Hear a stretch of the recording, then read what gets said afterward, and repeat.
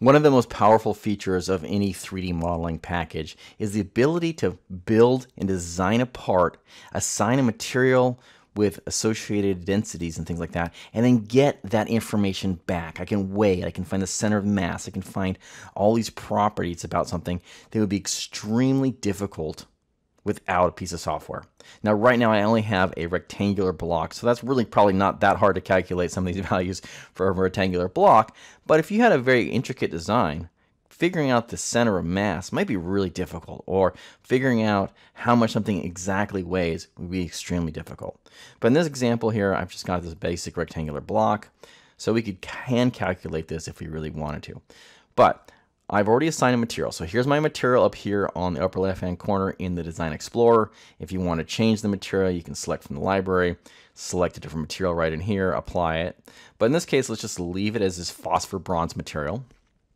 Okay, and come over here to inspect. If we click on the toolbar at the top, the ribbon's going to change, and I can click over here and say physical properties. Okay, so it has a few different options at the top. So my accuracy I can change from medium, low, high, very high. I can change my notation from standard notation to scientific if you'd like to. I can change my precision. And then once you've got those things set up, I can click on calculate, and it's going to tell me exactly the information that I put in ahead of time. So I'm saying, hey, I've already selected the material as phosphor bronze.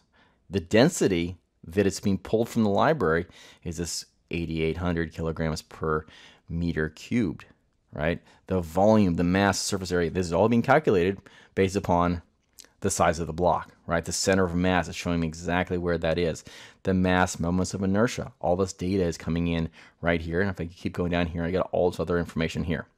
So, and then it gives you a little summary too, right? There's one part, there's 6 faces, there's 12 edges, 8 vertices, and 1 unique part, right? So that's where it is. Now, if you were to go back and change this material, for instance, come over here and say, hey, you know, I don't want phosphor bronze. I'm going to select, let's just do something like aluminum. So open up the aluminum, 661, apply that.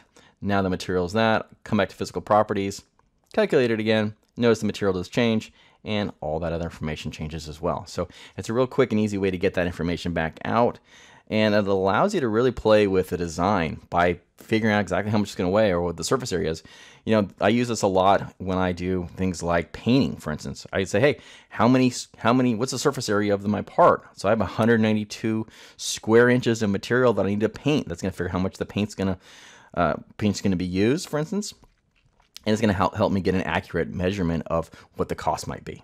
Same thing with like the mass. If I'm going to send it out for plating, how much does this weigh? How many pieces of this material are going to be racked on a plating rack, for instance? That's how they calculate and figure out those values a lot of the time.